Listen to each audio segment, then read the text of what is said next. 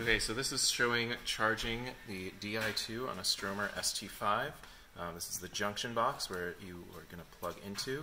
And the first thing you have to do is lift the little flap covering the charge port here. You can use your fingernail to reach up and under. And you can now see the charge port. The next thing you need to do is to check the orientation of the plug. In this case, you can see that notch on the bottom going down, and you just need to look at your plug and orient it accordingly. In my case, it's going to be this way. And then the next thing is to plug it in. And if you come from the top and just use, it does take two hands. It's the easiest most of the time.